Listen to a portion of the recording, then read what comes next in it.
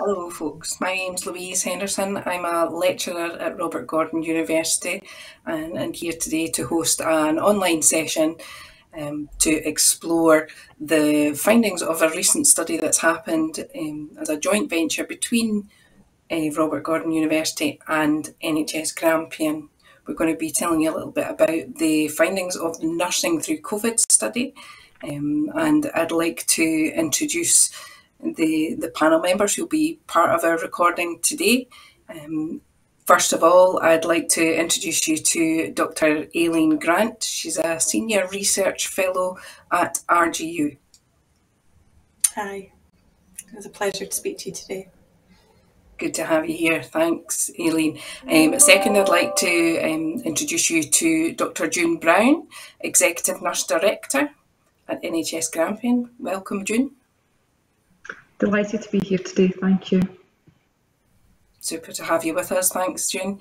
And last but not least, I'd like to introduce you to Tom Power. He's Director for People and Culture at NHS Grampian. Welcome, Tom. Hi, thanks. It's great to be here. Super to have you here with us. Thanks, Tom. So I think without any further ado, I'll pass you on to Dr. Aileen Grant to tell us about the study, give us an overview of the key findings as well. Over to you, Aileen. Thanks, Louise.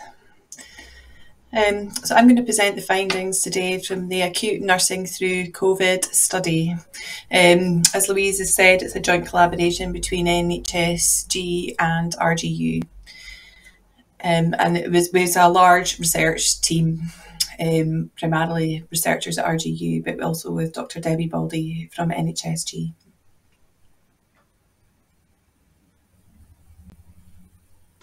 So the aims of the video today is that we want to disseminate the findings from this research study and hopefully reach more participants than we would through face-to-face sessions.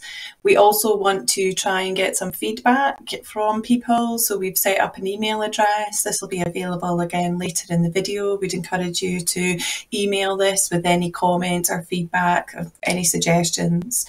And ultimately, our aim is to try and feed into the actions and improvements for staff support within NHSG, but also in other health boards, and to inform future research and further support strategies. So the background to the study, it's known that the mental well-being of healthcare staff, the physical and mental well-being, is critical to high quality and safe healthcare.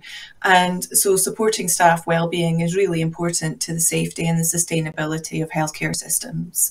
And we know from previous pandemics that healthcare workers are at high risk of mental health difficulties during a viral epidemic. And little is known about the experiences of staff working in Scotland during the COVID-19 pandemic. So we set out to explore the experiences of nurses working in the acute sector during the pandemic to find out how this has affected them personally, and also their experiences and perceptions of workplace support services and their future career intentions. We did this through an online survey, which was widely disseminated across NHSG, primarily through the COVID brief, but also emails. And staff participated by completing the questionnaire, which used validated mental and stress wellbeing scores and was analysed in SPSS. And we purposefully sampled people from their questionnaire responses to participate in qualitative interviews, and these were analysed thematically. So 108 people took part in the survey. 41 of these were redeployed within NHSG. 97 were found to be highly stressed. 32% thought about leaving nursing frequently or all the time in the last year.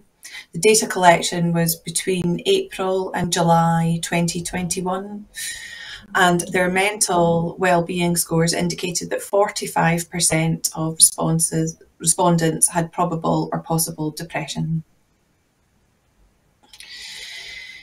We purposefully sampled 20 people based on their questionnaire responses. Most of these were aged between 26 and 55. Most of them were band 7. 7 were redeployed and 11 were working in a front-facing COVID ward. And for everybody that took part in the qualitative studies, we found that the pandemic was a period of uncertainty and disruption, irrespective of role or where they were working. And all staff experienced new ways of working, particularly in wave 1, which was a period of constantly changing processes and systems.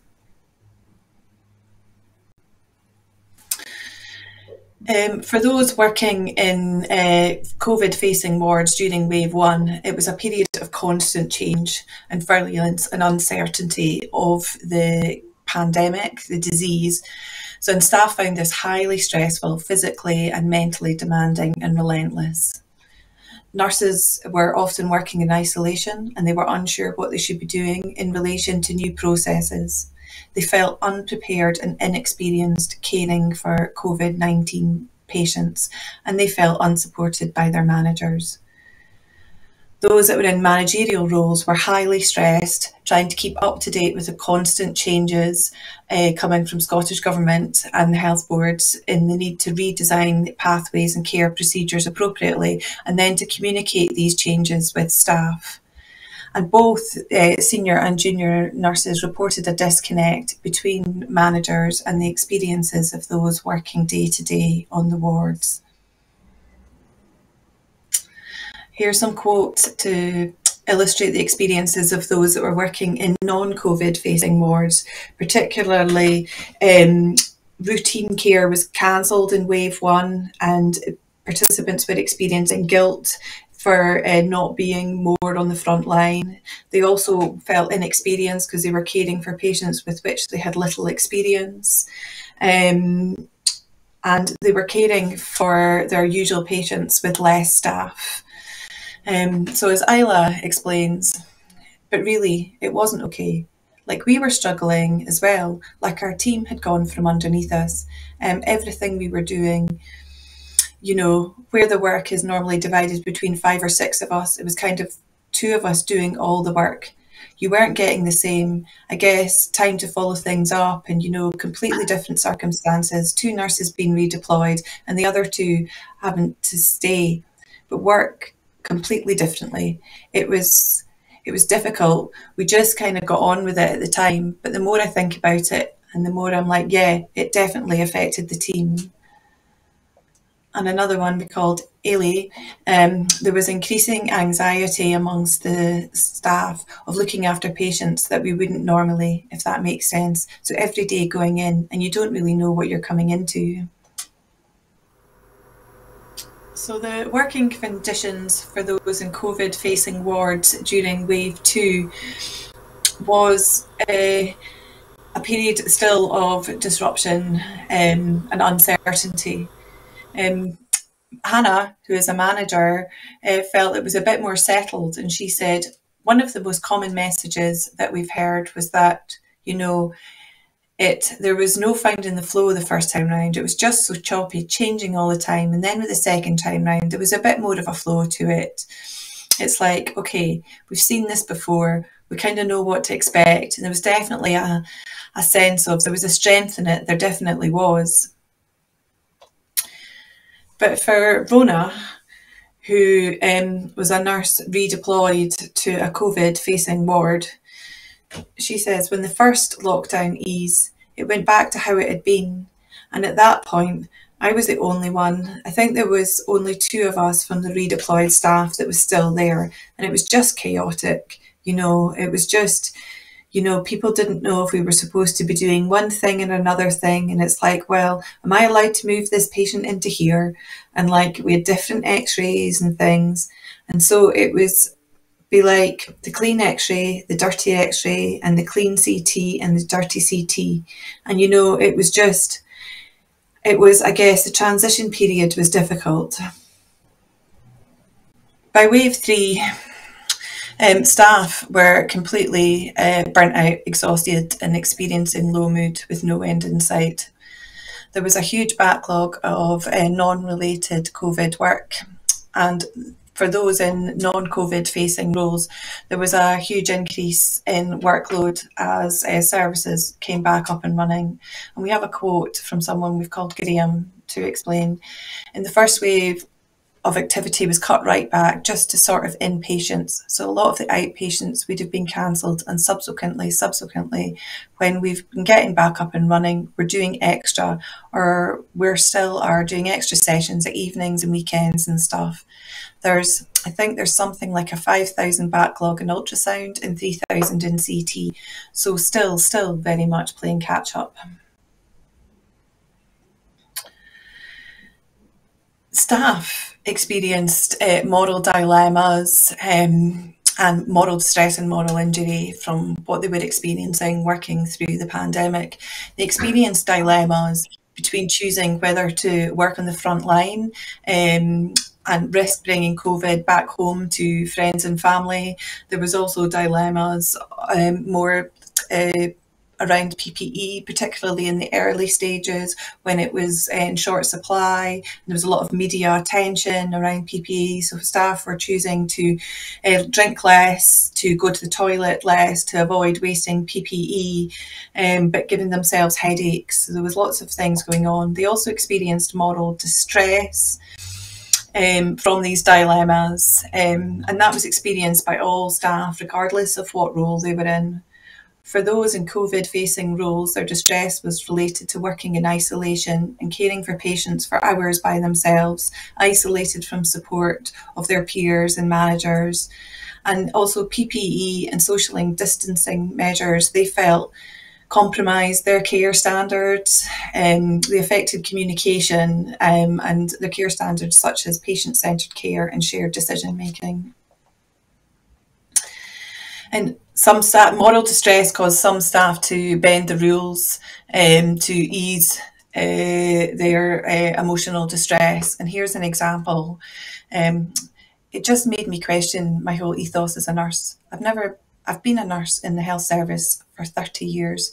This is something I've never had to do before. Stop somebody coming in to visit their dying relative. It was just awful. And some of them seemed to cope with that rule better than I did. And I'm thinking about that relative. What their last thoughts of their parent was going to be, not being able to get in to see them. You know, that's something. That's what will stick in their mind, you know. I find that really difficult.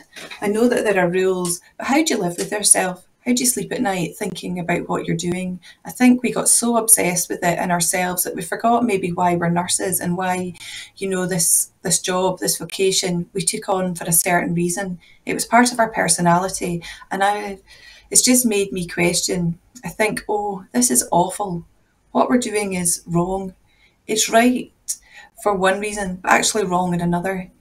Maybe that's how they just got over it, by being, yes, these are the rules. We'll be fine. But I just really struggled mentally with how people could do it.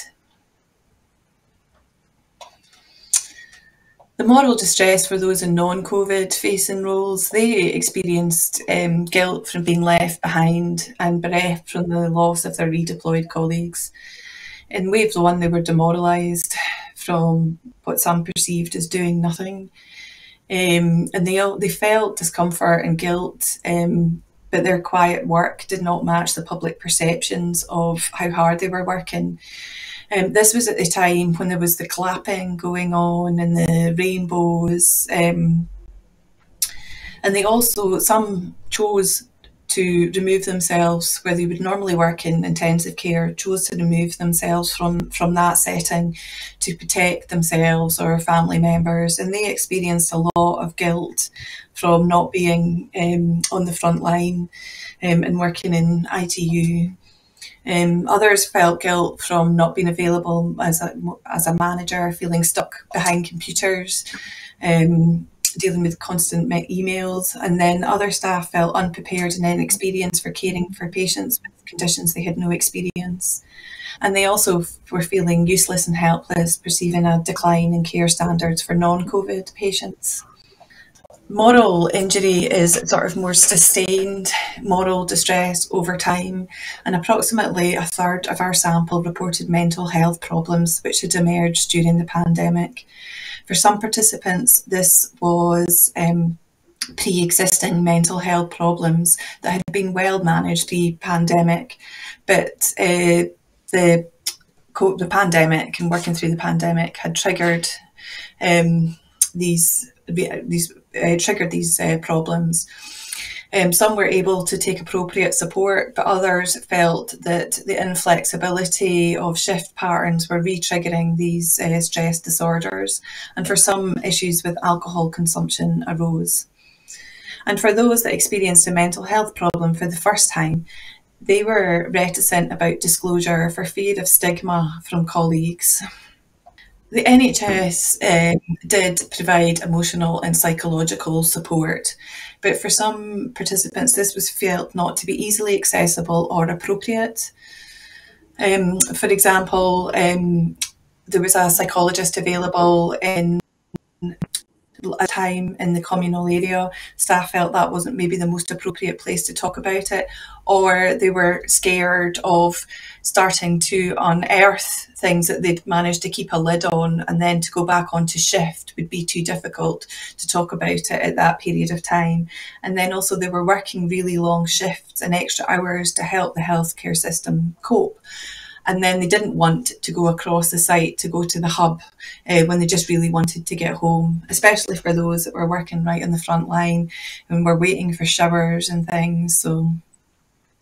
And they also missed informal support networks. The camaraderie and humour that they were used to in supporting each other was missing. And this was particular for those in intensive care and COVID wards, where their sort of communal space had been taken up for the donning and doffing of PPE, and then also some of the social distancing measures that were put in place, encouraging them to stay apart. And then professional and social support networks pretty much disappeared for everybody in wave one as the whole country was in lockdown. And then it was perceived to be reduced over subsequent waves. And these are some of the examples. So senior staff being removed from clinical areas to reduce the number of people available, them working in isolation, and a lack of flexibility in shift patterns, and particularly when schools and childcare facilities were closed. And some participants didn't have family members available to help.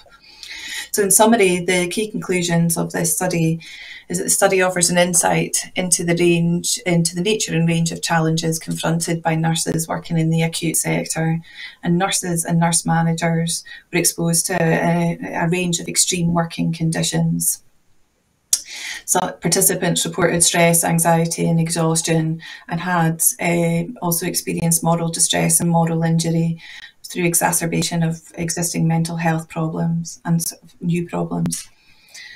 And these issues arose from highly stressful and demanding new working conditions and practices. As psychological and emotional troubles increased, staff experienced separation from their usual forms of support with familiar working relationships, and embedded sort of knowledge, taking comfort in usual routines and processes and resources. These had all gone, and it was a real period of disruption. And the experiences here are not unprecedented. They actually align remarkably with the experiences of staff working in previous pandemics, H1N1, Ebola, and also from COVID-19 pandemic studies in other countries, other Western countries, England, Australia, Canada, Italy, and Israel. So I'd just like to say thank you for listening, and I'm now going to hand over to June and Tom, who are going to talk about the organisational response from NHSG. Thank you both for sharing the results of the study with us. From an NHS Grampian perspective, I would like to say an enormous thank you to the nurses who contributed to the study and were very honest, and the findings from this study will really help us shape how we move forward, and also provide evidence to other organisations within Scotland to consider how they move forward as well. during this time. The findings from the research are really stark, and as a board, NHS Grampian were really mindful of this and wanted to ensure that the health and well-being of our staff is absolutely key and at the forefront of everything that we do. So just having a wee look at the research, and we've been spending some time looking at compassionate leadership for nursing within Grampian, and really the findings align very nicely with the work that the King's Fund have done already. So if we think about the need for autonomy, it was quite clear from the findings that the nurses didn't feel they had that autonomy within their work life. The changing of the guidance rules all the time, it was really difficult for them to establish what they were supposed to be doing, and they had no control over it.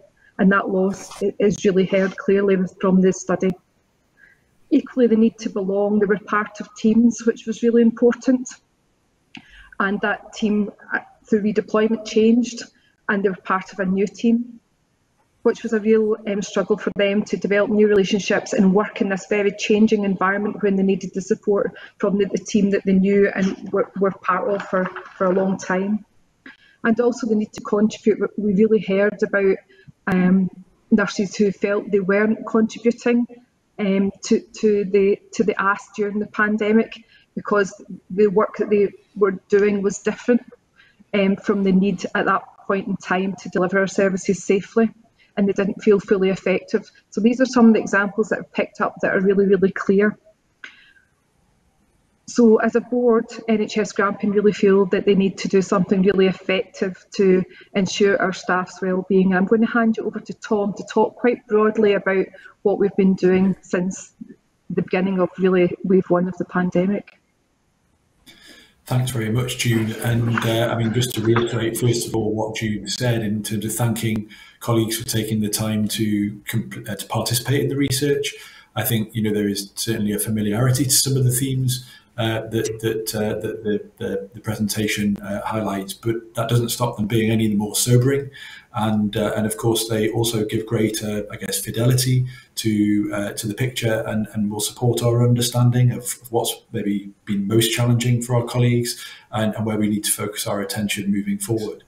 I'd like to focus really on three areas and talk a little bit about what we've learned, but also what we're going to be doing moving forward, because the focus on keeping staff safe and helping to maximise their well-being isn't something that we are simply, you know, associating with the COVID pandemic response, but is actually critical to how we want to operate and function as a new organisation moving forward, and to supporting the regeneration, I guess, of the system that we're part of, and the people that are, you know, who make us what we are as a health and care organisation. So I'd like to touch on three things: around staff deployment, around the support that managers provide, and also about how colleagues can access support before I hand on to June.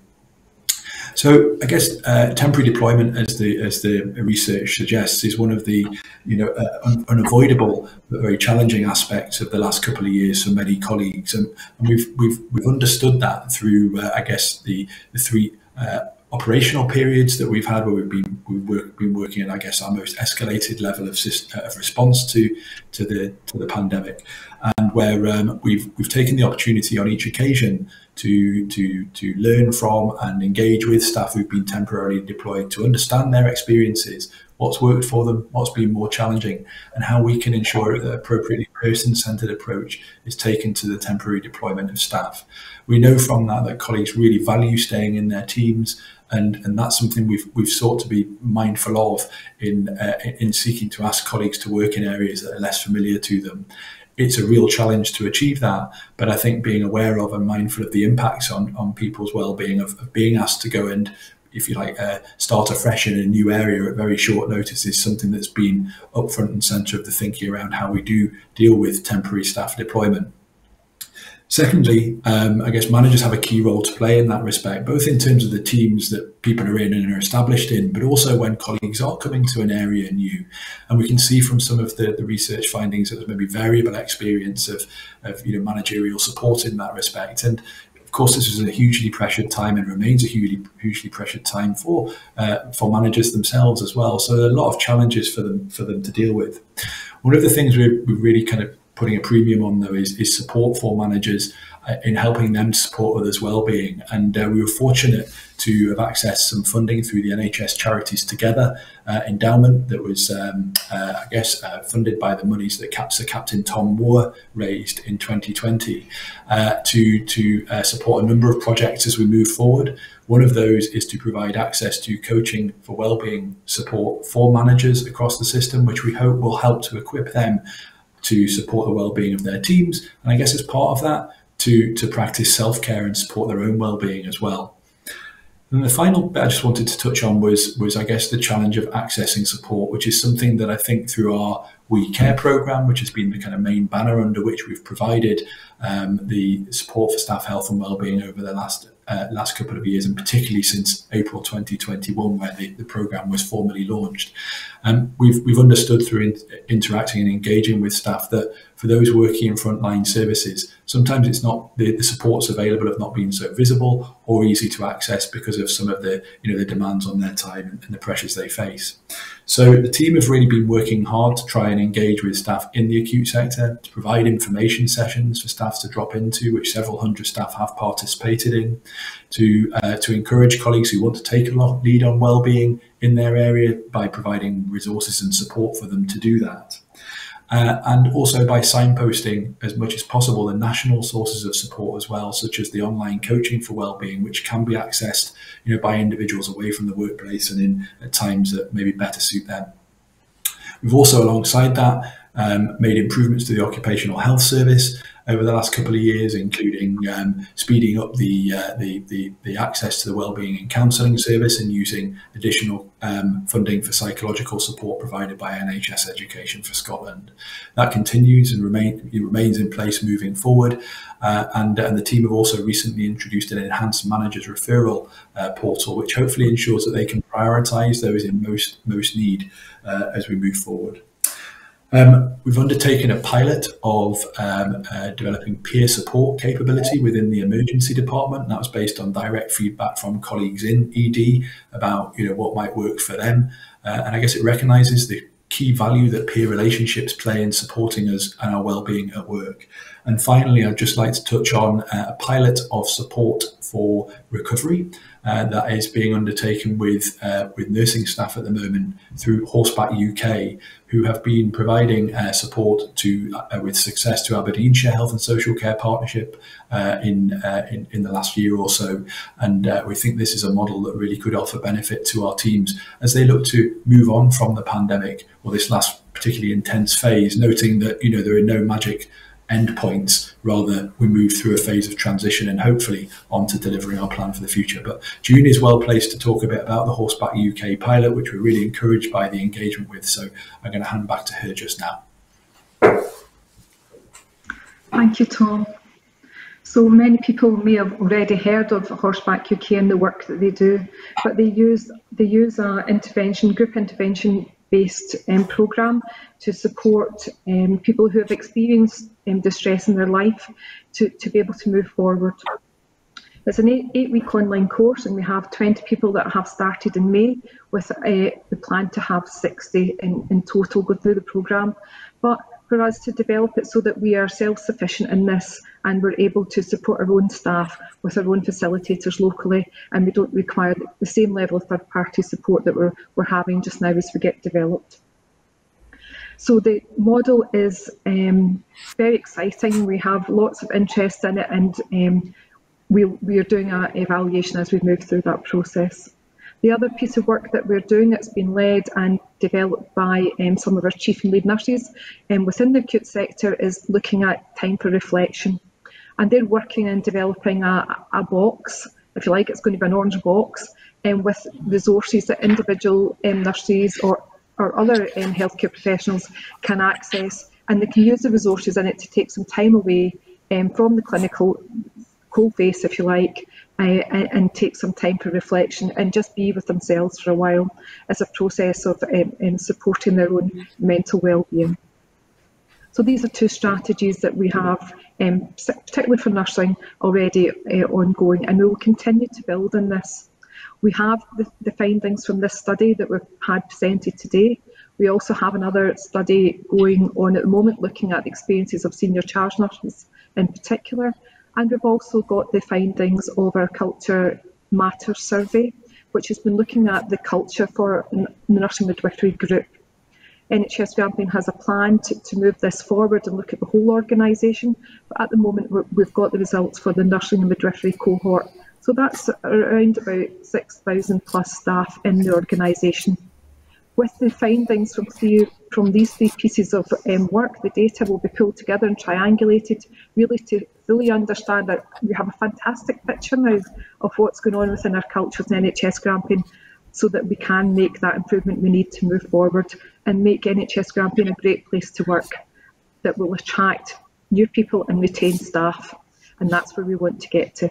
So we'll continue to work through our NMAP strategy, as well as meeting our ambitions for Magnet, to make that Magnet designation, and hoping that together we'll be able to drive what we need to take us forward.